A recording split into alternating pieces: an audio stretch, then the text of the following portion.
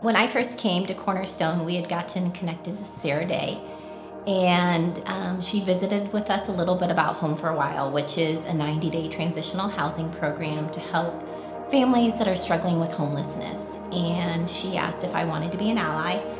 And so Doug and I, that was really our first introduction to Home for a While, in a way that we got to be involved and learn a little bit more about the program.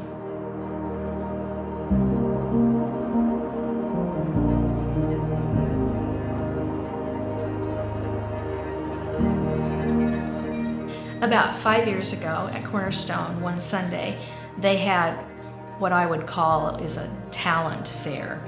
The emphasis was on your talents that God has given you and what can you do with those to serve. But my talent is bargain shopping, and I'm really good at it.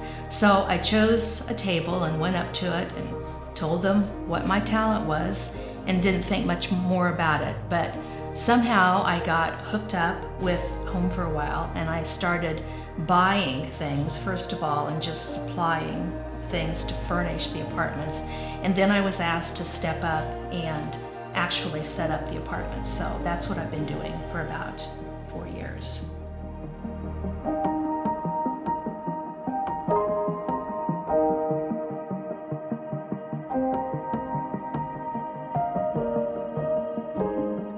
Yeah, so I got involved with Home for a While when I was kind of at the church, starting to figure out what I wanted to do for service, and the Driscolls pointed me towards Sarah Day when she was running it and said that they needed help with moving furniture in. I had a truck and a job that's very flexible with hours, so I kind of got involved with that, and I took over with Patricia on setting up the apartments and coordinating furniture moves depending on what size of the family's moving in.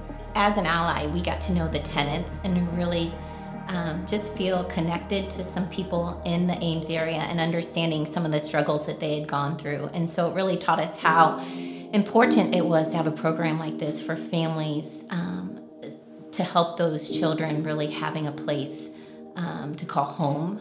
Home for a While has taught me that I can love on people without ever knowing them.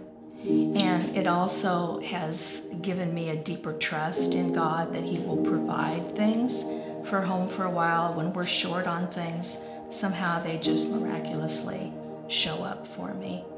And I think that everybody has a talent. And like mine was really unusual, but you never know. Who would have thought that bargain shopping would have been a talent that I could use to serve? I think one of the biggest things about Home for a While that I've learned is just what it means to actually walk humbly with God and trust Him. I like to be prepared for everything. I'm a big prepared situation person. I bring every tool I could possibly think of needing. It's always in my truck. And so taking over the furniture based on donations, it was a big stressor of, are we gonna have what we need? Will we have enough beds? What kind of family is gonna come in? Is it 6 kids or less or more? And you know, time and time again, every time I worry, I'm shown by God that we have nothing to worry about. This ministry's been an amazing teacher in just how to trust the Lord. And He provides everything that we need and these families need. And He loves them more than we could. And yeah, we just get to love on people through this ministry.